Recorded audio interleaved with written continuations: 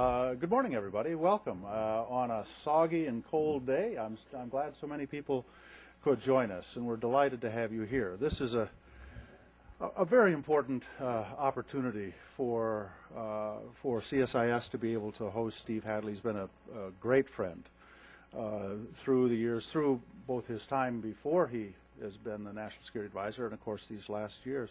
To be candid, I don't know how he made it. I mean, 8 years as Deputy and then National Security Advisor. I mean, this is, I think, has got to be a world record. It's a remarkable, this is one of the most demanding jobs and remarkable accomplishment. And so I did happen to notice, however, that your deputy is within voice throwing range of you, Steve. So JD is here just in case there's a problem. You can call on him, and I'm sure he'll be glad to pitch in.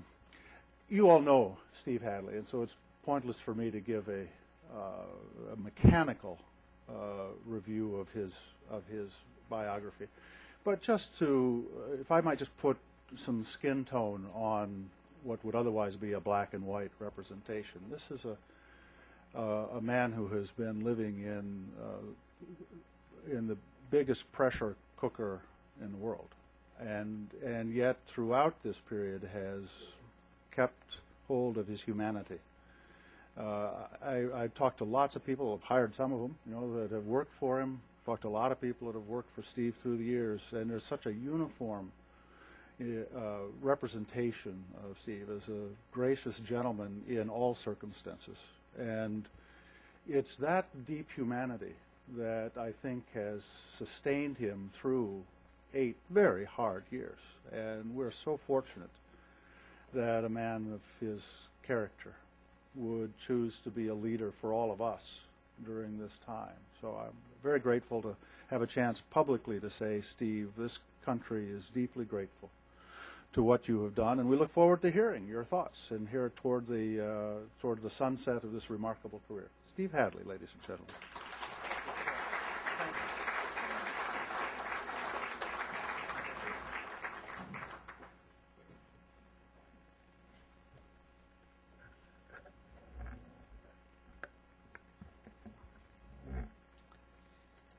Thank you, John, very much for those kind words. I'm honored to be here at the Center for Strategic and International Studies.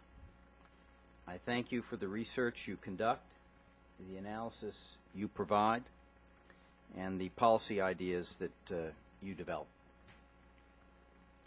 In less than 2 weeks, a new president will take the oath of office, and a watching world will witness the greatest of democratic transitions and traditions, the peaceful transfer of power. President Bush's administration has been working closely with the President-elect's team to make this transition the smoothest in history. The stakes are clear. America is a nation at war, and in the post-9/11 world, we face complex challenges that will not pause for a change in administrations. Last month, President Bush delivered a series of speeches about how we have worked to confront these challenges over the past 8 years. At the Saban Forum, the President discussed how our approach to the Middle East changed after 9/11. At West Point, the President explained how the military has transformed to meet the dangers of a new century. And at the Army War College, the President outlined the steps we have taken to keep America safe here at home and to promote liberty abroad as the great alternative to terror. Today I would like to talk to you about the core convictions that have formed the basis of President Bush's foreign policy, what this administration has accomplished in key regions of the world, and what opportunities and challenges await the next administration. Over the past 8 years, President Bush's foreign policy has been guided by 3 firm convictions. The President believes that liberty is God's gift to every man, woman, and child. That effective democratic states are the critical building blocks of a peaceful and prosperous international order, and that America is called to lead this community of democracies. Ultimately, people will make the best decisions for themselves and for their societies if given the political freedom to do so. But to exercise that freedom, they must also be free from violence and injustice, and be offered the means to overcome ignorance, want, and disease. Democratic states with effective institutions are best able to meet these needs, and are our best partners in building a more peaceful and prosperous world. But these nations need American leadership. We are a wealthy and powerful nation with the capacity to make the world safer and better. And that imposes on us a moral obligation to do so. As President Bush often says, to whom much is given, much is required. These core convictions have helped President Bush steer his foreign policy through four popularly perceived but ultimately false choices. The first false choice is between a realistic and an idealistic foreign policy. After 9/11, President Bush recognized that an idealistic foreign policy based on promoting liberty was the only realistic strategy for advancing America's fundamental interests. We are engaged in a great ideological struggle, and to prevail, we must counter the terrorist dark ideology with a more hopeful alternative. As the President said in his second inaugural address, the best hope for peace in our world is the expansion of freedom in all the world. And so America's vital interests and our deepest beliefs are now one. Second false choice is between unilateralism and multilateralism. President Bush recognizes that the United States can rarely achieve its objectives by acting alone. So our preference is always to work with allies and partners. Yet international partnerships are not self-justifying. They must produce results. And when necessary, like every modern president before him, President Bush has been prepared to act alone to defend America's security. The third false choice is between hard power and soft power, or military force and diplomacy. The President understands that we do not have to choose between these tools. Instead, we must integrate all elements of national power, including diplomatic, economic, and military, to advance our interests.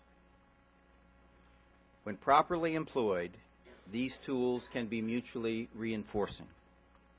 Hard power makes soft power more effective, and by maintaining the credible threat of military force and economic sanctions, we add weight to our diplomacy. The fourth false choice is between popularity and principle. America has always been defined by our ideals of liberty and justice. These ideals have made our nation a beacon of hope and opportunity for people around the world. In the short run, acting on principle can be unpopular because our principles challenge the worldviews of many and our power thwarts the hegemonic ambitions of the few.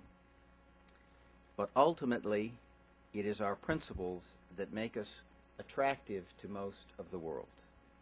And if we hold to them, the world will see, respect, and support us.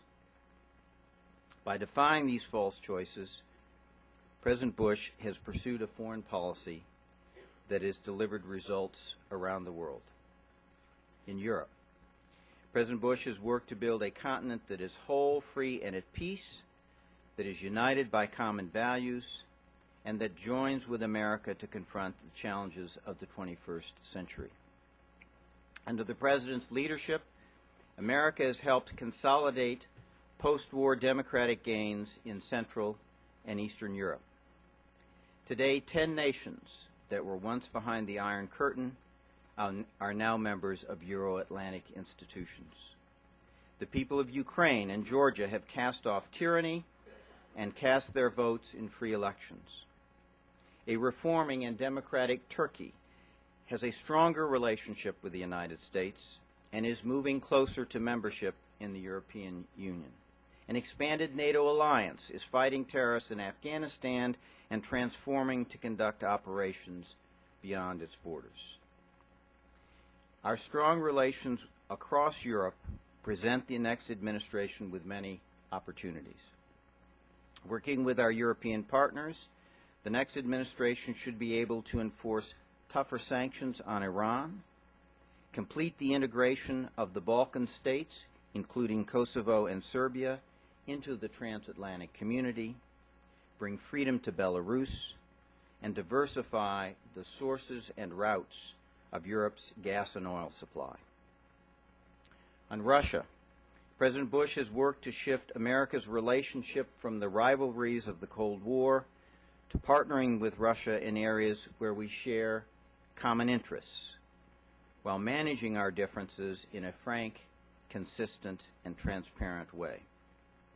Today, Russia and America are partnering on many fronts. We are working together to reduce operationally deployed strategic nuclear warheads. We are working together to prevent nuclear materials and technologies from falling into the hands of terrorists. We are working together to ensure that Iran and North Korea cannot threaten their neighbors with nuclear weapons. And we are working together to support negotiations in the Holy Land for a Palestinian state and a durable peace. At the same time, we understand that true partnerships depend on shared democratic values. And insofar as Russia falls short of respecting the rights and freedoms of its people and its neighbors, the scope of our partnership is necessarily and correspondingly limited. President Bush has made clear to Russia's leaders that the great powers of the 21st century cannot pursue the coercive policies of the 19th century. A Russia that continues to threaten its neighbors and manipulate their access to energy will compromise any aspirations for greater global influence. The next administration will have the challenge of building on our cooperation with Russia while also confronting that nation's aggressiveness and uncertain intentions. In the Middle East, President Bush emphatically rejected the widely held view that the Arab world was unsuited for democracy and its people unready for freedom. Instead, the President has promoted democracy, liberty, and tolerance throughout the region, supported our friends and allies, and confronted extremist states and groups. In many respects, the Middle East has become the center of gravity of American foreign policy, the principal theater of operations and deployment of our military, the testing ground for the strength of our principles and ideals, and the focus of our most important diplomacy. Today, despite the violence in Gaza, there is the prospect of a freer and more hopeful future for the region. With help from the United States, our Gulf allies have greater defensive capabilities and more confidence in their ability to confront terrorism and other threats. Saudi Arabia, the birthplace of 15 of the 9/11 hijackers, is one of America's most capable partners in counterterrorism operations. Libya has abandoned its dangerous weapons of mass destruction programs, ended its support for terror, paid more than $1 billion to victims of past terrorist activities, and welcomed its first U.S. ambassador in 3 decades. Lebanon has regained its sovereignty, independence, and democracy after nearly 30 years of Syrian occupation, thanks to the courage of its people and the joint diplomacy of France and the United States. And across the Middle East, more people participate in competitive elections and more women vote and hold office than ever before.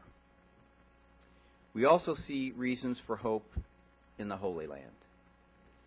Israelis and Palestinians have been negotiating the peace with Arab support based on a vision of two democratic states, Israel and Palestine, living side by side in peace and security.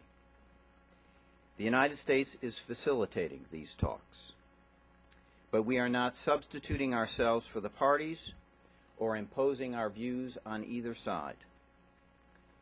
In parallel with these negotiations, the United States is supporting Palestinian Authority Prime Minister Salam Fayyad in his efforts to build the security, economic, and political institutions of a democratic state. For the next administration, the biggest challenge in this region is Iran. Negotiations with Iran, as some have proposed, without leverage on Iran, will not produce a change in Iranian behavior or advance U.S. interests. The outgoing administration and its international partners will leave the incoming team with significantly increased leverage on Iran. The issue is how the new team will use this leverage to produce a different Iranian policy on its nuclear program, terrorism, and Middle East peace. Perhaps surprisingly, the biggest opportunity for the new administration may be Middle East peace. I hope the new team will not feel compelled to reinvent the wheel, but will use the Annapolis process, which has been embraced by the states of the region and enshrined in United States Security Council Resolution 1850, as an opportunity to advance the cause of peace. First and foremost, this means helping complete the building of the democratic institutions of a Palestinian state. This work is critical to any future peace. Second, it means using the confidential bilateral negotiations between Palestinians and Israelis already underway to negotiate the peace and build on the substantial progress that already has been made. On Iraq, you have heard President Bush describe his strategy many times: to build a democratic Iraq that can govern itself, defend itself, sustain itself, and be an ally in the war on terror. This goal has not changed. It has not been dumbed down in response to hard going on the ground, and its realization is now in view. It is in view because in January 2007, President Bush made the decision to surge additional forces into Iraq and give them a mission of securing the population. President Bush took this decision at a time when many government officials and military officers initially recommended against it, when many in the intelligence community, Washington think tanks, and on the editorial pages thought Iraq was lost to civil war, and Congress was trying to constrain funds for the effort. But events have vindicated the President's decision. Today, violence is down across Iraq. The Iraqi people govern themselves under one of the most progressive constitutions in the Middle East. And for the first time in the region's history, Sunni, Shia, and Kurds are working together within a democratic framework to build a more hopeful future for their country. As the return on success of its policies, the administration has been reducing troops in Iraq from post-surge levels since the end of 2007. And we recently concluded agreements that envision the completion of the U.S. withdrawal by the end of 2011.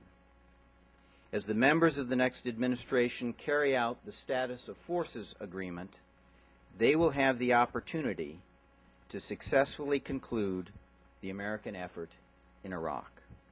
And as they implement the Companion Strategic Framework Agreement, America will gain a long-term democratic partner in the Middle East. Together, a democratic Iraq, a free Lebanon, and a democratic Palestinian state can be the keys to a transformed and more hopeful Middle East. The Asia-Pacific is a region of increasing importance to America's security and economic well-being. President Bush has strengthened the institutional relationships that will allow the new president the better to advance our interests there. President Bush's strategy has been to revitalize existing alliances, establish new strategic partnerships, bring China into the international system as a responsible player, confront terrorist and proliferation threats, and promote freedom and democracy. America is helping the people of Afghanistan recover from years of tyranny under the Taliban and build a more hopeful future of freedom. Today, Afghanistan has a new democratic constitution, an elected parliament and president, more than 6 million children in school, 8,000 kilometers of new paved roads, and a growing military of 80,000 personnel. We have maintained close relations with Afghanistan's neighbor, Pakistan. We recognize that Pakistan faces enormous economic, political, and security challenges. But we also understand that Pakistan has a better chance of successfully meeting these challenges with a freely elected democratic government. And today, Pakistan has such a government thanks in no small part to President Bush's skillful diplomacy. We have formed a new strategic partnership with the world's largest democracy, India. An historic agreement for civil nuclear cooperation has helped transform our relationship and make us global partners. We rebuilt relations with Indonesia, the nation with the largest Muslim population in the world. Indonesia has now ended the insurgency in Aceh and is combating the threat of terrorism. We've revitalized our security alliances with Japan, South Korea, and Australia. We have realigned and repositioned our military forces in these nations so we can better meet future challenges and reduce the burdens on local populations. And we have joined with our democratic allies to create the Asia-Pacific Democracy Partnership to strengthen freedom in the region. We've built a stronger relationship with China based on cooperation where we agree and candor where we disagree. Tensions over Taiwan have eased considerably, and we continue to press China on human rights and religious freedom. We have used the multilateral framework of the six-party talks to pressure North Korea to follow through on its agreements to abandon its nuclear weapons programs. These talks will be an early challenge for the incoming administration. North Korea will test the new administration by once again trying to split the six parties and renegotiate the deal. We've seen it before. And when its efforts to do so fail, North Korea will need to accept a verification agreement so we can verify the disablement and then dismantlement of that country's nuclear capabilities. Without this verification agreement, there can be no progress. This is especially true because some of the intelligence community have increasing concerns that North Korea has an ongoing covert uranium enrichment program. Afghanistan will be another early challenge for the new administration. The Taliban remain a serious threat. Its fighters have found safe haven across the border in Pakistan. And if the extremists succeed in destabilizing Pakistan, the chaos will threaten peace and progress throughout the region. So stabilizing Pakistan must be a first priority of the new administration as it has been one of ours. The new administration also has the opportunity to build on our efforts to link the countries of Central Asia with the nations of South Asia through a new axis of trade and energy. This axis can be the key to our more stable, prosperous, and democratic region. And finally, I hope the new administration will continue pushing the cause of human rights and freedom in Burma. In the Western Hemisphere, President Bush confronted the challenges of a region where many had begun to doubt the benefits of democracy and freedom. The President's strategy has been to help democratic governments in the region better serve their people and demonstrate that democracy can deliver and that freedom is the path to prosperity and a better life. Under President Bush's leadership, the United States has renewed its commitment to social justice in the region. We pledged $2 billion for new initiatives to improve access to health care, education, affordable housing, and economic opportunity. We have helped lift the burden of more than $3 billion of debt.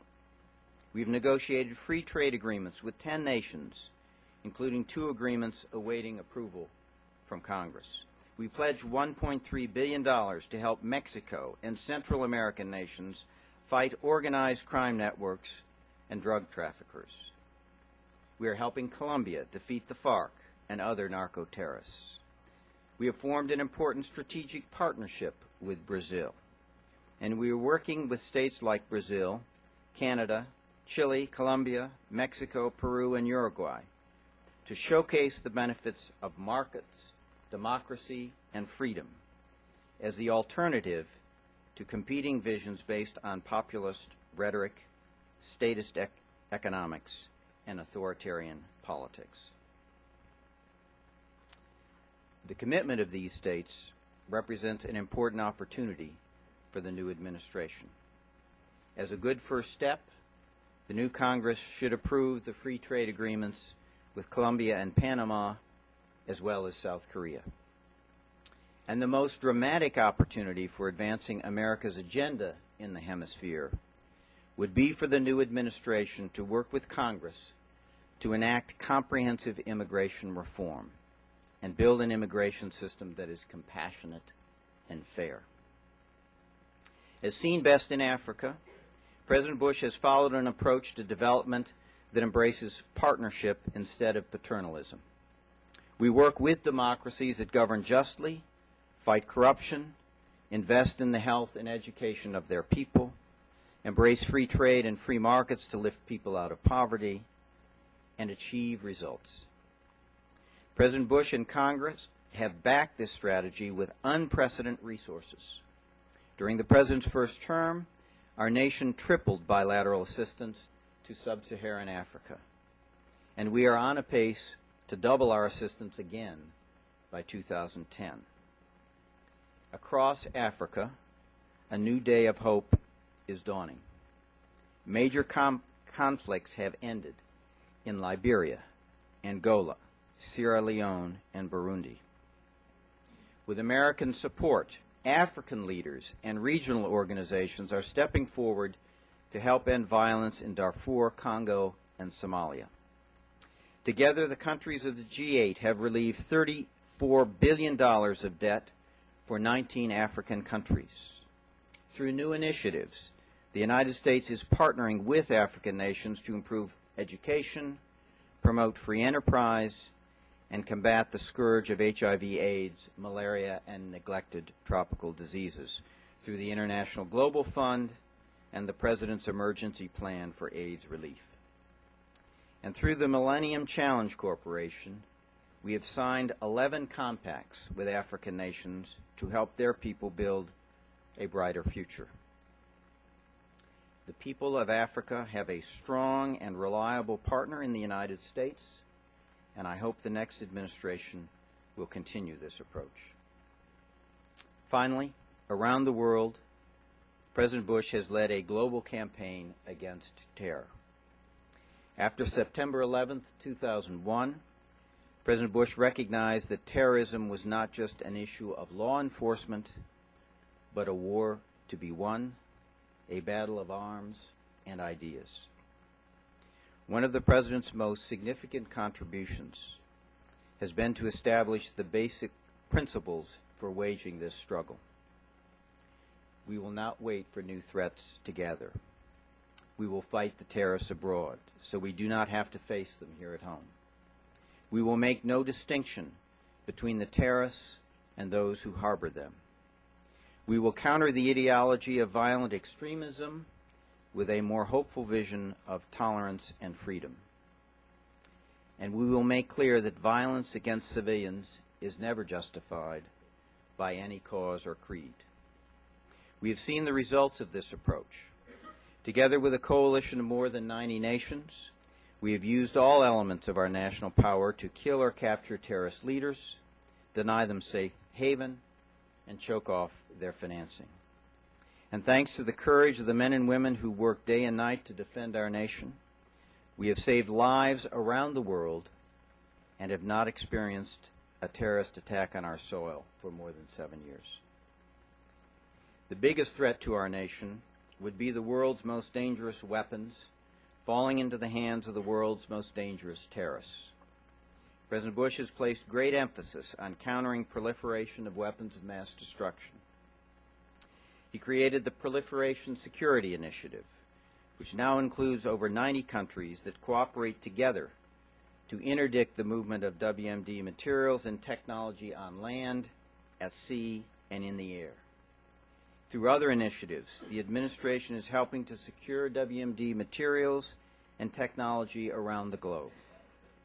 And we have enhanced our defenses against the WMD threat. This includes building missile defenses that provide protection to the U.S. homeland, our deployed troops, and our allies from attacks by rogue states that might possess these weapons. President Bush has put in place the tools that will permit future presidents to succeed in the long struggle ahead. And I hope the next administration will preserve these tools and use them effectively to defend our security and freedom. President Bush has led our nation during a time of great consequence. Few presidents have faced more challenges. But when the history books are written, they will tell the story of a man who never wavered from his principles, who kept our nation safe, and who helped spread the blessing of liberty to millions around the world. As this administration ends and a new one begins, we can have confidence in the future of our nation because we can have confidence in the character of our people, the power of our ideals, and the enduring strength of our democracy. Along with every other American, I wish the President-elect Obama and his team all the best and every success.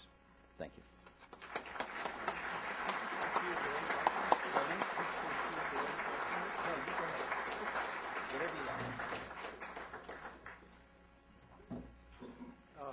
Thank you very much, Steve. We've got about 15 minutes for questions, and so let me open up the floor for those that would like. Please identify yourself so that I know who you are, so that we can get the ball rolling. Please. Yes, please. Here, ma'am. Microphone's coming right down. I'm going to pull this. You sit right there. My name is Elena Bosnikova. I am from Freedom House, and I represent an international non-profit organization that monitors freedom and democracy around the world since 1972. And we release annual surveys with ratings on freedom in every country in the world. And we use complex methodology that is internationally recognized and respected. And our surveys show Do you have a question? Let's have a question. Yes. Our surveys show that for the past 3 years, freedom was in retreat around the world. President Bush declared his freedom agenda to be a priority in the U.S. foreign policy. And I would like to know what you can say about how you can comment that our ratings show retreat in freedom around the world. I think one thing we know is One of the things we know is the advance of freedom is hard work and a long-term project. And I think it's had its ups and downs. And I think a 3-year sample, I'm sure that all your metrics are right, and you can say that it may have declined over the last 3 years. I think what the present agenda is based on the following notion. One, we need to hold the ideal of freedom out there as a rallying point for people. But also, there are national projects that advance the hard work of freedom that are going to take time. I think the point I made with respect to the Middle East, I think that, as I said, there are more people voting, there are more women participating in government than there were in the past. But the truth is, the project of bringing freedom to the Middle East is going to depend on the success of the efforts in Lebanon, the success on the efforts in Iraq, and the success on building a Palestinian state, so that there are examples of free societies that are succeeding to give hope and examples in the region. If you look at what's going on in Iraq, Tariq Aziz, Dr. Rabai, the National Security Advisor for Iraq, was in yesterday. And one of the things I talked to him about was what is really going on there is unprecedented in the history of Iraq and unprecedented in the Middle East. Sunni, Shia, and Kurds are trying to work together in a democratic framework to advance a future for their country. Not Shia on top, Sunni on the bottom, or the reverse, which has been the history in the region, but with them working together in a democratic framework. The success of that experiment is terribly important if the issue of tensions within the Middle East is going to be resolved. If that experiment can succeed and be an example for the rest of the Middle East, you can, over time, and it is the work of a long period of time, advance and bring freedom to the Middle East. But it's going to take time. And it's not going to be something that you can take the temperature every year and say, are we succeeding and failing, useful as that activity is. So I think, and the other thing I would say is, there are setbacks. We saw in 2004, 2005 the advance of freedom. We saw the Rose Revolution, the Cedar Revolution, the Orange Revolution. And what we found in 2006 is the empire has a way of striking back, and the forces of reaction are strong. So this work of freedom is going to take a long time. It is not the work of the Bush administration. It has been the project of America since its inception. We are founded as a nation not because of common language or common ethnic background. We are founded as a nation on a set of principles, and they have freedom and liberty on their core. And that is who we are as a people, and that is what we've done throughout our history. We have fought in world wars in order to advance the cause of freedom and democracy. It's what we are as a nation, and I think it is what every administration has done with more or less emphasis. And my hope for the new administration is that they maintain the emphasis, because as I think we've seen, and the President strongly believes, the challenges we face are from forces that oppose freedom and have a different view. And we are only going to defeat them is if we can offer an alternative to people of a democratic and a structure and society that will over time deliver a better life for their peoples. In the back, yep. Right behind you, Allison. Right. Mike Bowman, Voice of America. Mr. Hadley, I was wondering if you could comment on an article in the New York Times a couple of weeks ago that spoke of an unprecedented effort on the part of the outgoing Bush administration to bring the incoming Obama national security and foreign policy team up to speed on the world's hotspots, drawing up special contingency plans. Can you confirm basically the gist of the article? And to what extent should anyone view this, if in fact this is the case, as an admission on the part of the outgoing administration that they're leaving a lot of loose ends for the incoming people to pick up? Well, I think loose ends is putting it mildly. Look, there has, I think, rarely been a president who has had more challenges, he would say opportunities, than President Bush. And that means that there rarely has been an incoming president who has as many challenges and opportunities as President-elect Obama.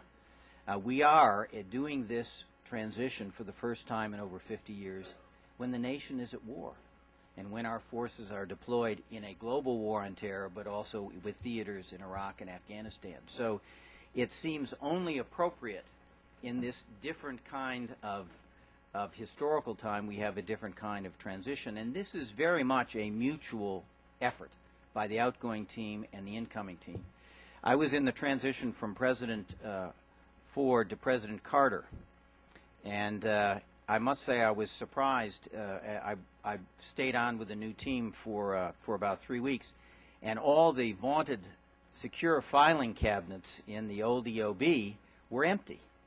There was not a single piece of paper that was transitioned to the new team, and I've always thought this was very not good governance at its best. So what we are doing is the following. One of the things we've done is we have taken the 40 key issues in this administration, and we have prepared a document which basically on each one is a memorandum that says this is what we found, this is what our strategy was, this is what we think we've accomplished, and this is the work that remains to be done.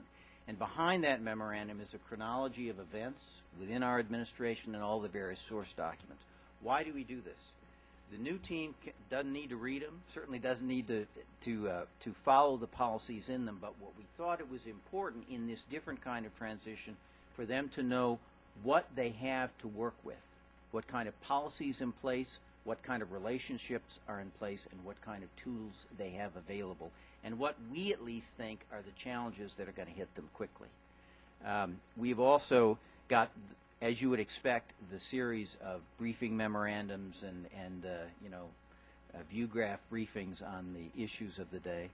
We're also going to try and see if we can have some sessions where the outgoing NSC team meets with the incoming NSC team, sits down and has some briefings on particularly sensitive topics, briefed to them together so we can have some interaction and they can get a sense of how the various departments and agencies are working together on these some of these common problems.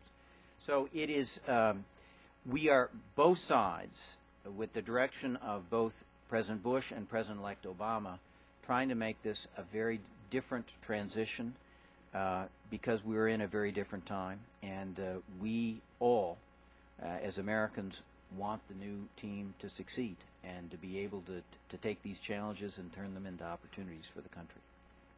Down here, Allison in the front, the second chair. Thank you. Raghuveer Gaur for India, Globe and Asia Today. Mr. Hadley, thank you very much. This is a great speech. I think this is the first time in many, many years I have heard this. Maybe a farewell speech by the President Bush. My question is that you said that Pakistan has become a safe haven for terrorists. And it's been 8 years now that many think tanks are saying that Pakistan is today a factory for terrorists, which they are exporting around the globe, including against India and also in the Middle East and so forth. It's been 8 years now that billions of dollars has gone to Pakistan to curb the terrorists and also hatred against the West and against the U.S. and to close down madrasas and so forth. But still, in 8 years, terrorism has not gone down, but it has gone up. I need a question. The question is that what happened in 8 years that we could not control terrorism there, and what advice you have for your counterpart or the new administration, how they will do it and which we could not do, and we still have at large Osama bin Laden. Thanks, sir. Yeah, I think that Pakistan is a victim of terror. And one of the things that people have focused on is, well, activities in certain of the border regions of Pakistan and make more difficult achieving democratic stability in Afghanistan, which is true. But I think one of the things we've also seen is that that terrorist presence, Taliban, Al-Qaeda, and other extremist groups, also are a threat to Pakistan. And I think this democratic government in Pakistan understands that. If you talk to President Zardari, he says, you don't need to tell me that Pakistanis are victims of terror. The terrorists killed my wife. So what you have is a democratic government in Pakistan, and we think that is a real opportunity because we think that democratic government has the opportunity to rally the people of Pakistan behind what is going to be a very difficult fight. This is a new government. It is getting its bearings. It faces severe terrorist threats from organizations that have deep roots into the society. They have a military force that was designed for conventional conflict with India, not for dealing with counterterrorism. What we've learned in all of these things, that it takes a long time. I think in the early years after the War on Terror, we made some great progress. I think we should not underestimate the difficulty of President Musharraf after 9/11 being called upon to make a strategic shift and going against al-Qaeda and being willing to do so. And in the years past 2001, in the first 3 or 4 years of the War on Terror, most of the al-Qaeda leadership which were killed or captured in Pakistan. But there was a period of time, about 2 to 3 years ago, when Pakistan tried negotiating arrangements with tribal groups on the grounds that they would control the terrorists, and I think those arrangements, for a lot of reasons, did not work. And then Pakistan went into a very difficult political transition from which this new government has emerged. And that's where we are. A new government that I think is talking clearly that it wants to confront terror, but does not really at this point have the tools and has probably as difficult a challenge to deal with the various groups that it has of any nation. And that's why I think it is going to be one of the key challenges, because success in Pakistan overcoming this challenge is important for stability in Pakistan, which is important to us in itself. But stability in Pakistan is also going to be important, and success in the war on terror in Pakistan is also going to be important if we're going to take care of the problem in Afghanistan, and if we are going to get Pakistan and Indian relations to continue on a positive footing. So there is a lot at stake in Pakistan, and they have as daunting a task as any government today. And it is going to be very important for the new team to support their efforts, and I'm encouraged. I think you've seen statements from President-elect Obama, certainly from President-elect Vice President Biden, that I think they understand the challenge that Pakistan faces, and that means the challenge we face. No, I'm sorry. No, I'm sorry. A second, in a third row from the front, right in standing here. Mark, just a second. Microphone, please. Use that. Mark Brzezinski. Mr. Hadley, could you say a little bit more about Mexico? You mentioned the Merida program, which your administration effectively saw through. Has the money been released? But more generally, is the problem being effectively tackled in Mexico? The Calderon government has deployed 36,000 troops across the country, and yet the killings continue, and there seems to be a real problem there. Yeah. I did not probably say enough about that. I think that is a real challenge for the new team as well.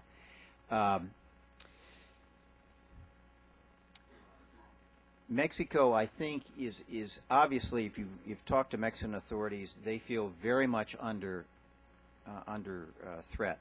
And it's, the way to understate it is to say it is a terrorism problem, it is a narco-trafficking problem. I think a better way to see it is that it is a potential threat to the future of a democratic Mexico. And I think if you listen to President Calderon, that's how he sees it. It is very much the kind of threat that President Uribe faced in Colombia.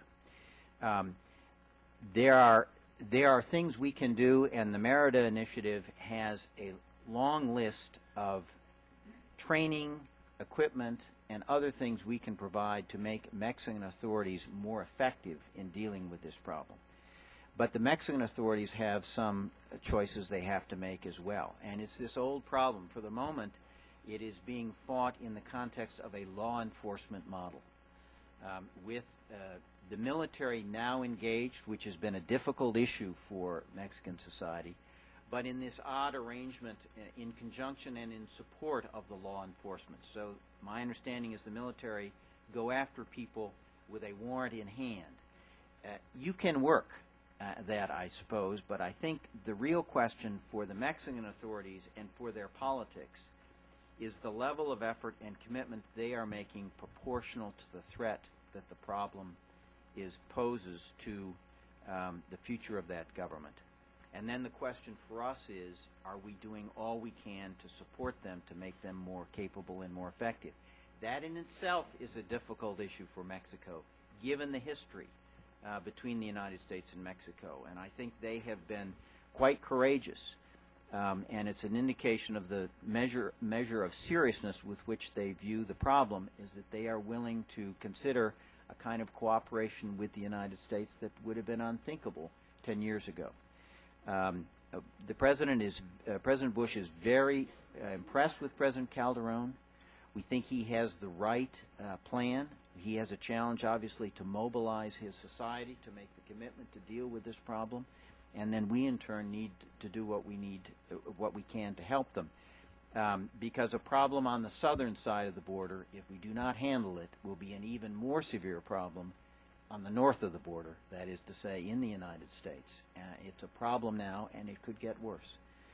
So we think what we have left for the new team is a good framework.